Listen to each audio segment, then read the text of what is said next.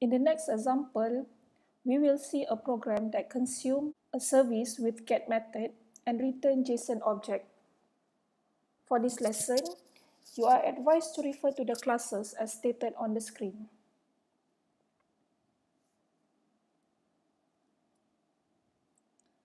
In this example, the REST client app is invoking a service, getTeacher, using HTTP. When the web service sees this address, it will find the mapping URI declared in teacher service in REST provider and execute a method named getFixTeacher. This method returns an object of JSON that represents a teacher's data.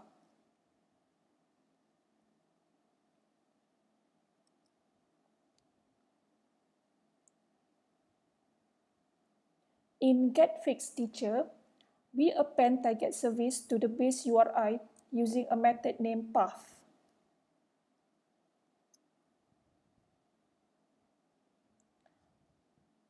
Our target service here, for example, is getTeacher. This method here returns an object from web target. Here we reuse the same object that we have instantiated earlier.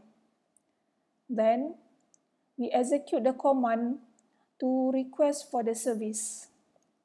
Here we use get method to execute HTTP get and telling the provider to receive JSON object.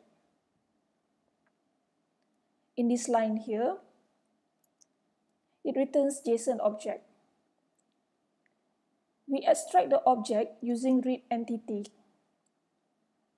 which is a method, and assign it to a string variable. For example here, our stringified JSON object is stored in a string variable named JSON string. Let's say we want to convert our JSON object that is in string format into our own object. We need to parse it using object mapper. First, we create an object of object mapper. Then, we invoke readValue method via the mapper, specify our JSON string, and the class to be mapped. In this example, this method will be mapped the data from the JSON to our teacher.class. Finally, at the end of this method, we manipulate the teacher object to display the ID and the name. I'm going to show the demonstration to call for the second web service, which is through the method of getFixTeacher. So comment this out and uncomment this, and it needs to be called within try and catch block, and save it. And we are still calling from this particular web service here, from this particular address, and we pass it to the getFixTeacher. So base URI, and let's have a look. This method, and it will execute getTeacher and the rest of the implementation, similar to what we have seen previously. Okay, let's run this application.